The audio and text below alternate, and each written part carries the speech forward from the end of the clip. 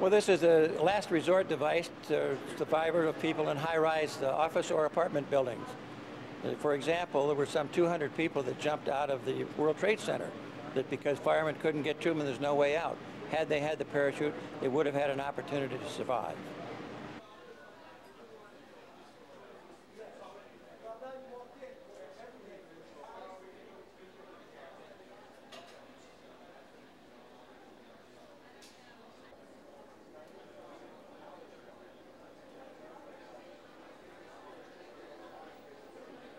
Which I will not mention because I think most of them sell not only survivalism, but they sell an ideology that Safe for America is not part of that cloth.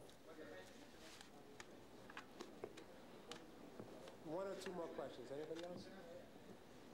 You view that as something that somebody who's driving in the winter could have in its trunk to the flashlight when the power is out. We strongly believe that the products that you see before you today on our shelves will be as common to a household as a medicine cabinet, as a smoke detector, a carbon monoxide detector. We feel that this is necessary. We don't feel it's overkill. We will do it in the most expeditious and friendliest manner we can to the general public as well as the professional audiences in law enforcement and corporate America.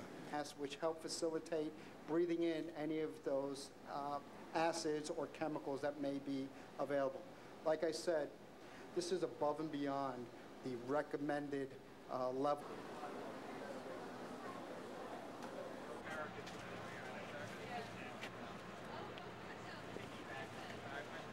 Well, I'm not too crazy about it because I'm not ready for another attack mentally.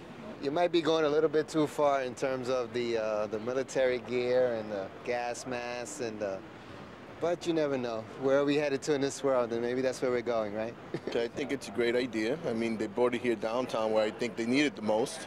And, you know, they need to liven up this area here. And it's sad that you have to open up a store like this, but it's part of society today. In the world of today, you have to live with it here and all over the world. I just think there isn't enough of them around.